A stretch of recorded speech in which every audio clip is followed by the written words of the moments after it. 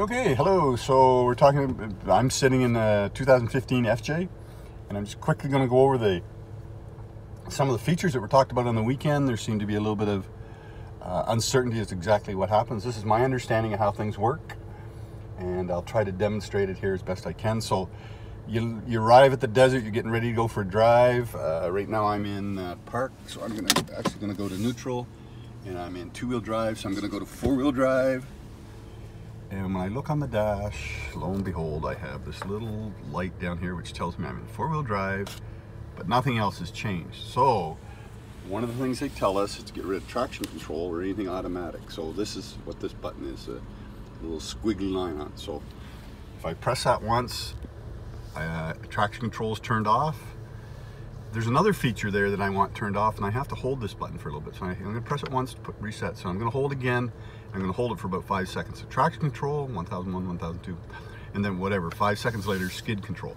Skid control is a car sliding out of control, and it's going to try to bring that under control. So these are the two features on this car by pressing that button that we're going to get rid of. So these are automated features, computer features that I do not want when I'm in the desert. Typically I don't want these interfering, so I've turned them off. The lights say off, both of them say off. So these two features are no longer working for me. I'm still in four-wheel drive. I'm in four-wheel drive high. I've hit this first button for traction control and gotten rid of traction control and stability control. Nothing else really changed. I'm still in four-wheel drive. Okay, so now, for the sake of demonstration, I'm going to turn those back on. And so now all I am is in four-wheel high, and I'm going to select four-wheel low. So there I've gone to four-wheel low, and you will see that automatically by going from four high to four low, that the traction control and the skid control turned off by themselves. I don't have to hit the button. Nothing else has changed. Okay, now I'm in four low. Now this vehicle has a rear differential lock. I can lock up the rear end, so I'm going to try that. Press it once, and I go to the dash, and you see a red light down here. That's telling me rear differential lock. Now this case, it engaged right away, so it's mechanical. It's physically got to move. It doesn't always engage right away. Sometimes you have to move a little bit, forward or backwards, but here it is, engaged. Notice this button here, this one here. ABS off. That was not there a minute ago. When I select the rear differential lock, I'll turn it off. ABS came back on. I'm going to turn rear differential lock on. It engages. ABS is no longer there.